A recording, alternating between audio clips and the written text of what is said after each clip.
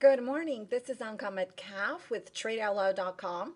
And today is Friday, September 30th, and today marks the end of the quarter and also the end of the month trading. So this is a very important day. We're going to see how this is going to play out. This is the pre-market game plan for major future indices, gold and oil. As usual, we're going to start with the hourly chart in YM. YM price has stabilized into 18,000 level, and this doesn't want to give up this price doesn't want to give up that easily around this price range. So we had actually four bounces off this price range. We're heading higher a little bit, but then we're trading into this chop that we had a couple of days ago. So this is going to be the question right here. So today's trading environment is going to be a little tough. Not only that is the end of the quarter and the end of the month, where usually there's a calibration happening, but we have certain economic releases today that have somewhat of an impact on the dollar, that have some kind of an impact on the market. So with that being said, let's take a look at major support resistance areas for today in YM. So support 18,000 and resistance is right here at 18,125. So once we break above this area, what I would wait for in this area is some confirmation that the price is ready to take out this 125 level right here. As long as the price is going to take out the 125 level, I will look on a 2-minute chart for a support level where I can place my stop, and then I could take it for a quick mini scalp to the upside into 18,150, where we have this 200 moving average hovering about above price.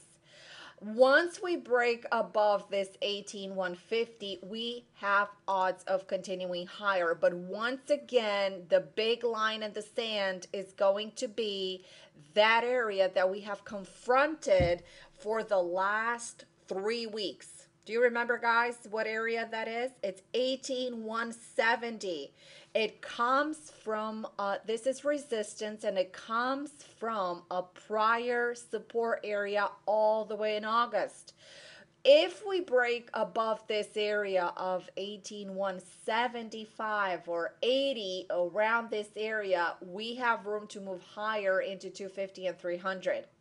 But this is going to be very, very tough right here, and the bulls need to fight a lot of obstacles in order to have a higher trajectory. So far, we're having another sideways pattern. We have been sideways more precisely until October 9th. So almost close to a month. So for the last 3 weeks, we have tested this 18,000 level, moved up, came back down, moved up, came back down. For next week, if we continue to move up into 18,165, and this is for those of you that are looking at extended hours on Sunday night and perhaps would like to trade that, I'm going to give you a little bit of heads up, because if the price is going to continue over 18,175, you're going to have room to go all the way to 300 and all the way to 360. That is going to be another tough area to digest, and it's going to start at 18,350. That's going to be the area right there. But once we escape that area in the long run, we're able to run higher. So I just want to give you a little bit of heads up of what I see in the market moving forward. All right, so for YM, today's parameters, unfortunately, we don't have a clear pattern on it. It favors an upside right here, but at the same time, we're into a very sloppy range from 1800 all the way to 18,125. This is the level. Like I said, I'm going to wait for a break of this area if it should happen. So if we're going to get a break of this area, then we're going to have a little bit more confirmation that we might head higher. But don't forget, we have this chop to digest, and we're going to see if the price is ready to take out that area.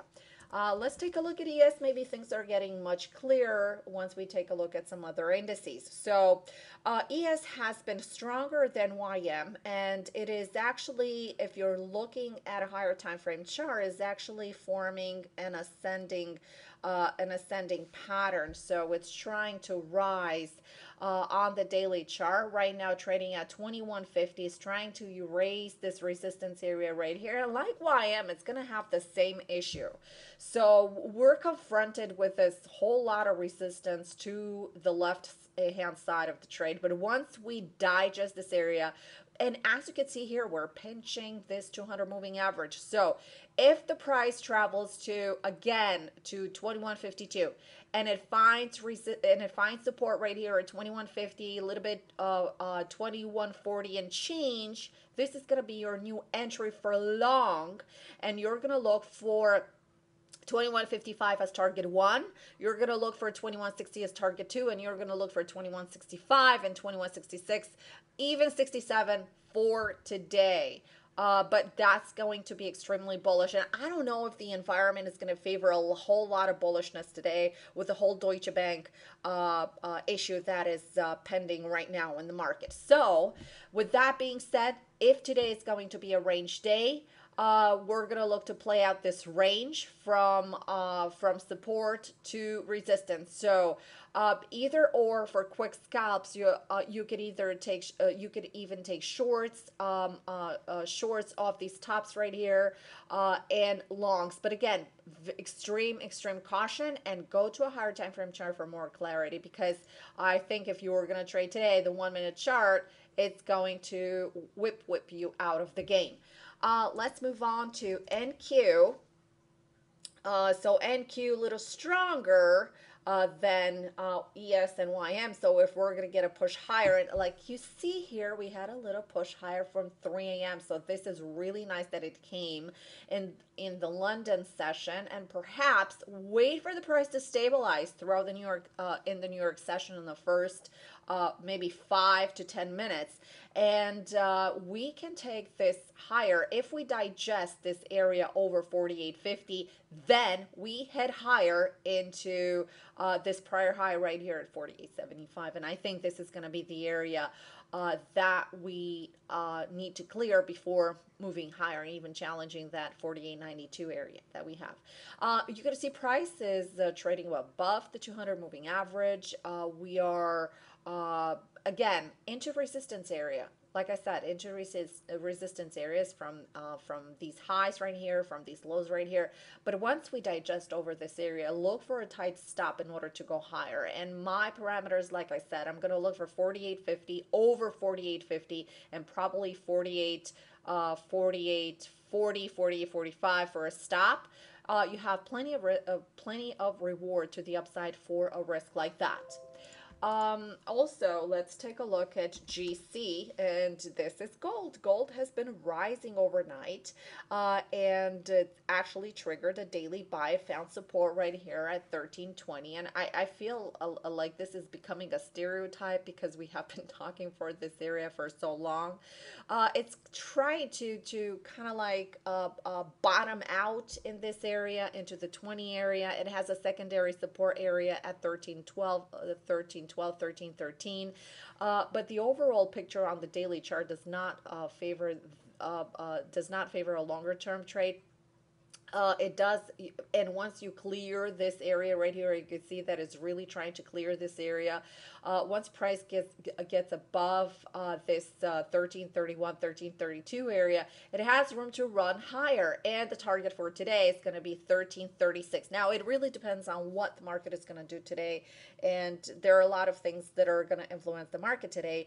But nonetheless, the maximum target that you can look for is 1336, 1340, and then you're going to enter into 1342. So that's going to be like all favorable target right here. This is going to be a last target area for today. Nonetheless, it is moving higher, and it since this open that happened at little over 8 o'clock, it pulled back on a small time frame, and it rallied. So far, it found support at 1330. So moving forward, 1330 is the new support area right here. If you get, and this is a quick trade. So if 1330 is going to hold, a trade over 1331.50 can be taken. Okay, so this is the entry 1331.50. Just going to take this right here. Over 1331.50, and the stop is 1330.40, and I would just give it a little bit of wiggle room and look for targets. I'm going to give you the targets. First target is going to be 1333, 1335, and 1337. These are going to be the targets. Okay. All right, let's wrap this up. CL, last one. We should get into some trades. CL. Okay. CL has had a nice recoup from 6 o'clock, 6 a.m. Eastern Time. Yesterday, a pullback right here in extended hours. So yesterday we had obviously a really nice rally, pullback right here into the $47 area support level. So this is your support level. Actually, it's trading into a lot of resistance right now. And the pit is open for about 8 minutes, and it's basing right now at this whole number at $48. If we break above $48, we're going to continue higher. And the next target is going to be actually, it's a really long target. It's going to be $49 and $49.40. This is going to be the target for CL. Thank you so much for joining. I hope you will have a wonderful weekend. Remember that we do have a futures class that is scheduled, and it's filling out super fast. And remember that our classes are very small, so each individual student has my undivided attention and has my support throughout the trading week. Through emails. And our next class is October 15th through the 21st. We have the first 2 days, 15, 16, education, and our schedule is from 9 a.m. to 4 p.m. Eastern Time. And then from the 17th to the 21st, we have a trading lab. So for those of you that are interested in the class, please email me at info@tradeoutloud.com. More than happy to discuss with you your trading objectives as well as what we can do for you in this class. Thanks so much for joining, and have a wonderful weekend, everyone.